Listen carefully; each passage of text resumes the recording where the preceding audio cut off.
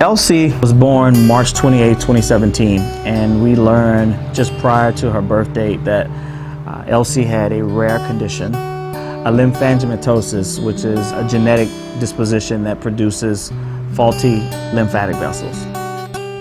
Well, we were used to my wife working, myself working, good happy home balance with work activities with our daughter, family time, etc. Lots of travel. But unfortunately, when Elsie was born and we had to relocate her to Philadelphia for her care, we had to make a decision. One parent had to be there the majority of the time with Elsie, or we had to choose if both parents could be there at the same time. But with Elsie, it's been important for us as a family to be there with her as she's fighting this major challenge. And so the sacrifice was that I would forego working to spend time with Elsie the majority of the time. Of course, anytime, regardless of how much income you're bringing in, when there's a loss of an actual income, it definitely takes a toll. And so fortunately, my wife and I, we prepared for rainy days, but we've been at this for over 2 years now.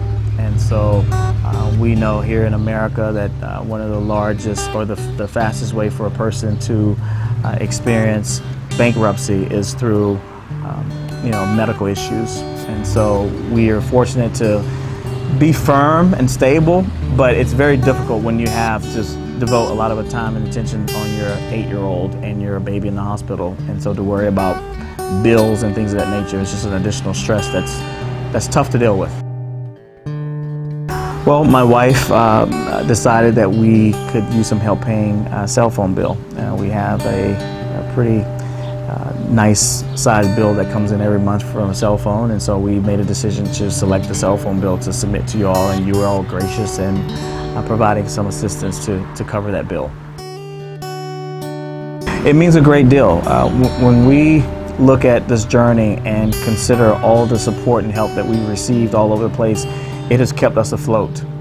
Some individuals may provide spiritual support to financial support, which is what you've all given us, but just to have this full wraparound community who have taken it upon themselves to serve and care for people in the time of need, it means everything. And so it goes above and beyond, in my opinion, the call of duty to what we're supposed to be and who we're supposed to be to one another in times of need.